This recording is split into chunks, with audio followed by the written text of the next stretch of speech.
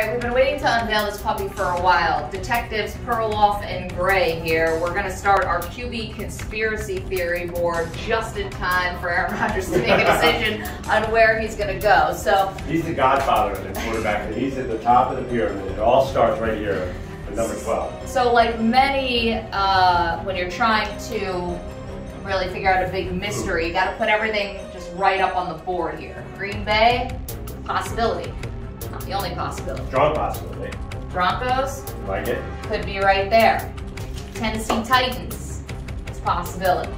Why is Aaron Rodgers like hidden under a hat and Jimmy G looks like he's doing a model shoot? Who chose these photos? Isn't that just life? Rodgers to the Packers. I think we did some good work here. I think the yard needs to go further to make a real conspiracy theory. Okay. I've got a pretty good supply here. I'm telling you, these scissors stink.